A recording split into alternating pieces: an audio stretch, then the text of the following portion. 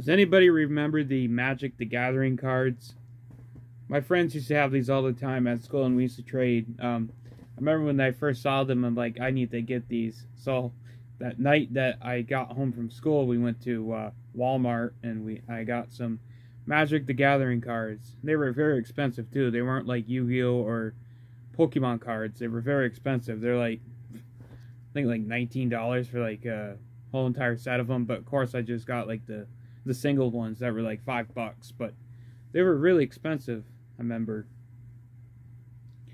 We used to trade these at school, and we used to play them at school. We used to have like little tournaments or something. We used to have like trading. We used to trade them.